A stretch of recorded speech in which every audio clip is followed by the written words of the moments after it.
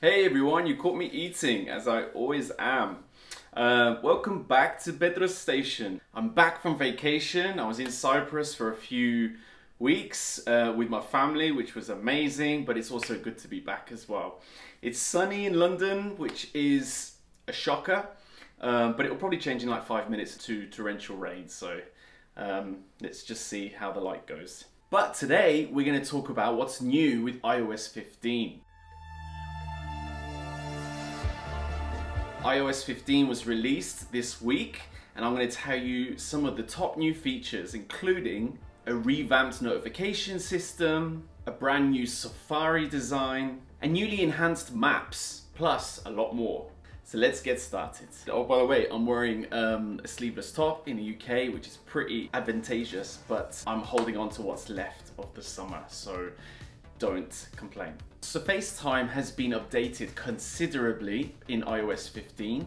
It's now brought in line with other video conferencing apps such as Zoom. For example, now when you're on a FaceTime call, you can use it in portrait mode, so you can have a bit of a background blur effect. It's not meant to completely blur the background completely, but it just gives you a bit more depth in your FaceTime calls as well, like your pictures and your videos. And with FaceTime, you can create FaceTime links, so you can include them in calendar invites. But for the first time since FaceTime has been released, now people that don't use iPhones, if they just primarily use desktops or Android devices, now they can join in on FaceTime as well, because they can click on those links and join in on FaceTime calls through their web browser as well. So that's so much more exciting. We've got a group of friends, and two of them are using Android phones. I love to tease them all the time, but now we can include them on our FaceTime group calls as well.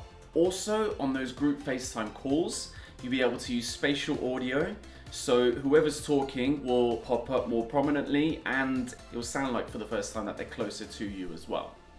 And there's two new mic settings on FaceTime. There's voice isolation, which basically cuts out all the ambient noise. And there's wide spectrum too, which pulls in sounds from all around you. I don't know if you'd want to have that feature on. I can't think of a situation where you want to hear all the background noise, but there you go, it's there for you. Now, notifications has been completely redesigned. It's much more elaborate, much more customizable, and you'll be able to manage your notifications better depending on how you're spending your day. If you use the Do Not Disturb option, that now gives you options to allow certain people or certain apps to come through. And for example, if you have got Do Not Disturb on, you'll see a note at the bottom of iMessage. If you're messaging that person, it says that they do not want to be disturbed. But you can override that message if you want to, or you could turn off that whole feature as well. And this new notification system is called Focus. So they've already got some preset for you. You can even create your own as well and completely customize them to how you want. My favorite thing about Focus is that you have a new scheduled summary feature. So what you can do is have notifications delivered to you at a certain time of the day, and you can have as many of these set up as you want. I'm trialing it with every 2 hours I get a summary of my notifications and allow certain apps that I use a lot. It even tells you which apps you get the most notifications for, and you can select them. So say for example news, emails, messages, Instagram, things like that. I find that having this switched on and not receiving messages throughout the day, I can see without being disturbed too often. And it also uses machine learning to understand what your interests are and make that more prominent in that scheduled summary too. An amazing new feature called Live Text using Apple's computer vision technology has been introduced in iOS 15. So if you see something on a sign, for example, and you go to take a picture, there's a text icon that appears, and when you click on that text, it retrieves all the text that's on that sign, and then you can either copy it or translate it. It's super useful. And it also works with pictures you've already taken in your camera roll, even before iOS 15. So if there's text in there, you can just simply highlight the text that's within the picture. And if there's a link, you can click on the link and it'll take you to a website. If there's an address, it'll take you to maps. A phone number, you can call straight from that picture. It's insane. So I think this is going to be really useful in the future if you're on the go, you see a leaflet, someone's giving you a leaflet or something like that, and you need to know where it is. Instead of typing it out on maps where to go, open your camera app, click on the text icon, and then the address is highlighted, and then you click on Maps. It's so easy. Photos has been updated as well, predominantly the photo memories section. This isn't a feature, I'll admit, that I don't use very often, but you know where you can go to create slideshows of your previous albums? Well, now it links with Apple Music, and it's much more elaborate and customizable again. But in the For You tab in Photos, it will generate a relevant song from your Apple Music library. You do need Apple Music for this. I don't know if it's going to allow Spotify in the future, but it's really fun to play around if you want to create a collage video for family, for example. I think they're the only ones that would probably appreciate it. Safari has become much easier to use, especially with one hand, if you just want to use one hand, because the URL bar, the address bar, is no longer at the top, it's at the bottom. So you can text and the address bar is right above it, meaning that you've got more space along the top as well. This does take a lot of getting used to. For example, Rissy doesn't like it, but once you're used to it, it's so much easier.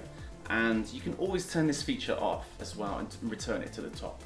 But also with the URL bar, you can see which page you're on, and you can swipe through the different tabs a lot easier as well. And you can group tabs into certain categories too. And for the first time, Safari Extensions has arrived. So if you have extensions set up on your desktop, I have one that looks for certain discount codes during the checkout process. So I'm very much looking forward to that coming out. You won't see your favorite extensions being released straight away on the iPhone, but they will be coming soon now that it's available. Apple Maps data is getting so much more richer now. It has much more street level details, and also there's custom designed icons for certain landmarks, for example. And if you use Maps for driving, it will now show you a 3D way to use intersections if there's multiple lanes, for example. So it'll be a lot easier to see which lane that you should be in. And using public transport too, it will now tell you exactly where to get off when you're coming out of the station. And you can use your phone with augmented reality to see where you are and which direction you should be going as well. I don't know if I will be using that feature, especially in the middle of London, but I'm definitely going to be trying it out. I'll let you know how I get on with that. Shared with You is not so much a feature, but it's a result of everything that is being shared to you from your friends and family. So if they've been sharing photos, in the Photos app, you'll see a Shared with You tab. When you go in there, it will show you everything that everyone has ever shared to you. And this is also the same for news, podcasts, Safari, TV, and music. So it's a good way to see exactly what everyone's been sharing with you. Spotlights has become much more intuitive as well. That's when you swipe down and you can do any kind of search or calculation. So it has a fresh new design with more detail. If you look for a celebrity, for example, it will be much more in depth, pull information from, for example, IMDb, image searches as well. And if you put in a friend's name, for example, it will show you photos and WhatsApp messages from them too. So it's much more in depth now. The Health app has a really good update, specifically around sharing. So now you can share your health data. Now this is particularly good if you have a elder member of the family and you're quite worried about their health. If they monitor their health, they input their data, if they're good at that, or if they have a watch, you can see all the data regarding them. They have to willingly share it with you, obviously. But it will notify you if they've fallen, if any unusual trends. There's also a new walking steadiness metric. So it kind of analyzes if you're walking a bit funny, if it's starting to, and if that problem's starting to grow. And you'll also get notified for that as well. You'll also be able to store your COVID-19 tests and vaccination records, providing that the vaccine provider enables it. So you'll be able to store everything within the Health app, and so it will be easily accessible. Finally, iCloud Plus. Now, if you already pay for iCloud space, for example, there is a massive upgrade which is completely free of charge. So there's new features like generating a dummy email or a temporary email in order to sign up to a website, and everything gets delivered to your actual email address without the website knowing your original address. And you can disable those email addresses as well. You also have the new iCloud Privacy Relay, which basically encrypts all internet traffic leaving your device so that no one can see your data. It's kind of like a VPN, not exactly, but it is kind of like a VPN. And my favorite thing about iCloud Plus is that you can create your own domains now completely free of charge. So I've got a Gmail account for pedrissi.com, for example, and now I can do that absolutely free with iCloud Plus. So there's a lot of other new features as well. I'll include a link of the full list of new features. There's some that weren't released this week, which was expected, but Apple do say that they're going to release very soon. For example, SharePlay.